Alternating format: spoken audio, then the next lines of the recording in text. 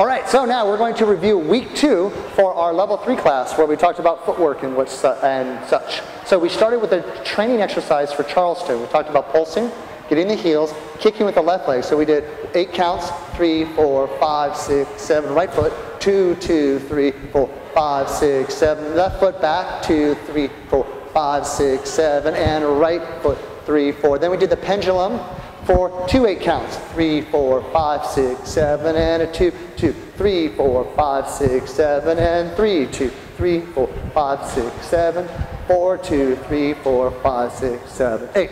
Good. So that's an exercise you can practice on your own. It practices your balance and gets your kicks going, and make sure that you kick fully. You extend your legs straight every time you do your kick.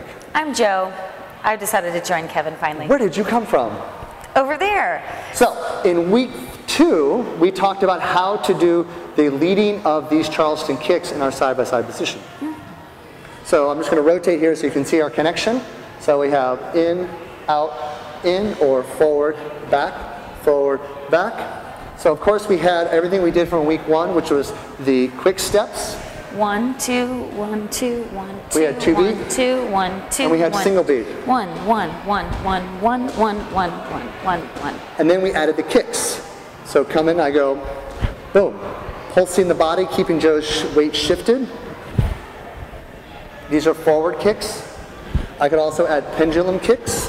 Meaning I can feel that the hips come forwards and backwards to let me know which angle I'm supposed to kick at. We also talked about as we move forward and back from foot to foot, I need a full weight commitment that moves me physically forward or physically backwards, just like when we're taking steps, so that it's not underneath yourself, but instead moving in a direction. Might be worth noting that when we did the solo exercise with multiple kicks, I actually step underneath myself. I'm by myself. No one needs to know that I'm making that weight shift other than myself. But when I have a partner and I want to really communicate that weight shift after I kick and I want to change weight, I will actually travel. That's what Joe was just talking about.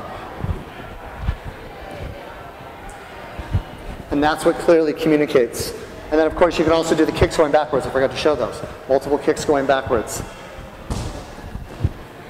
Excellent. So that does it for week 2. And in week 3, we're going to start putting a lot of this together and getting more complicated and having lots of fun. Can't wait to see you then.